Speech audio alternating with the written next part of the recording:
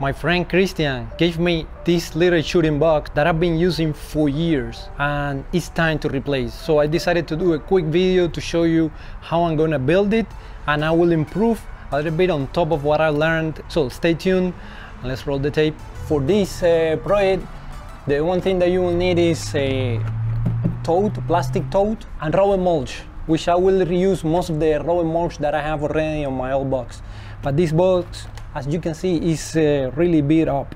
The first thing that we need to do is to cut a hole on this lid, and for that you can use a Dremel or a very sharp knife. I will go the cheap way, so I'm not going to use any power tool. I will do it with a knife, and I will show you right away how to do this.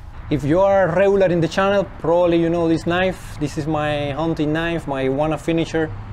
I've been working on this knife a lot. I really like it. It's nothing fancy. I think I paid like 20 bucks, but I really love working on knife.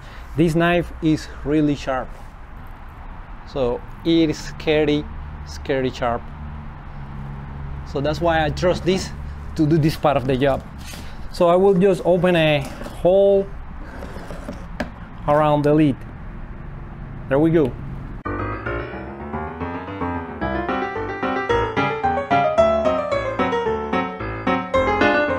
Something like this. That's step number one.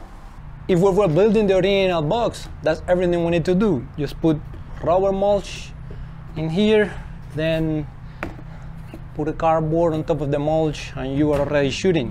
I realized that with time the mulch inside while you're shooting might fail. I mean, you may be opening a hole inside the mulch and it's possible that you hit the bottom, and if that happens, this is gonna be the result. You can see you may go through your box. You see you have some holes on the other side.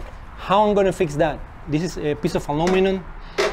So what I will do now is I will cut a piece and I will hit it with a hammer, so I will make it flat, and I will position this on the bottom. So the idea is when I hit the bottom, I will have something that I can hear.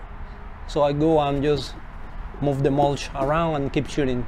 All right, let's do this step number two. This is gonna be the only improvement that I have so far. I'm not complaining with this box. It's really working wonderful for what I do here.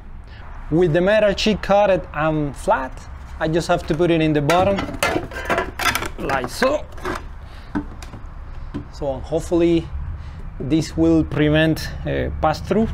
And so now the only thing that is pending is filling this with raw mulch. Let me show you a little trick how I sift this, because I don't put it in actually sifter.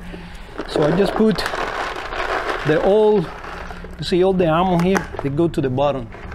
So I just put the old material here and just mold. So by doing this, the lead goes down. And then I just pick the material from the top.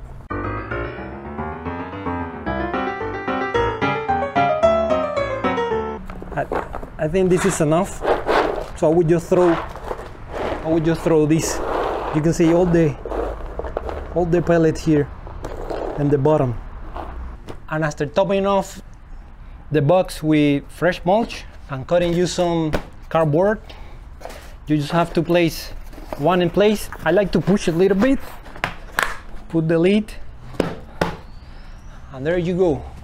You have your brand new shooting box ready to be shot. This is something that if you have 10-20 yards, you can build yourself very easy, and it's gonna be very quiet. Hopefully you like it. As always, be safe and see you in the next video.